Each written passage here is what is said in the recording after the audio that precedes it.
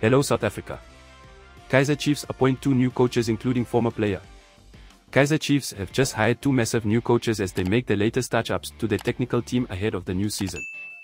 Hossey have officially added 2 members to their technical staff, according to Goal. Arthur Zwane and Dylan Shepherd will be joined by Rory Minna and Aubrey Mathai. We've got Rory Minna and Claudie Aubrey Mathai.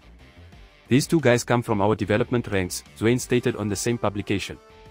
Claudie was part of the team at that time of Operation Pat Ellis, so he knows the team inside and out.